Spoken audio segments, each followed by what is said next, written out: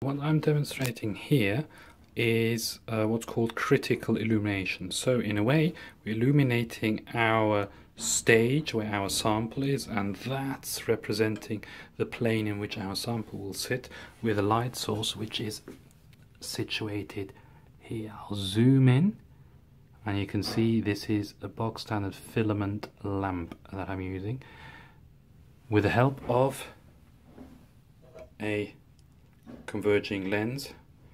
As you can note, that acts quite nicely to a certain extent as a magnifying glass as well. So we'll switch on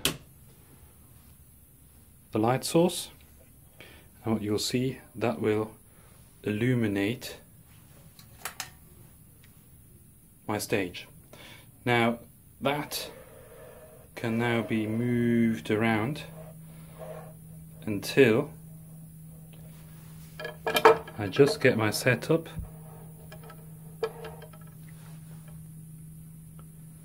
Zoom and look at that.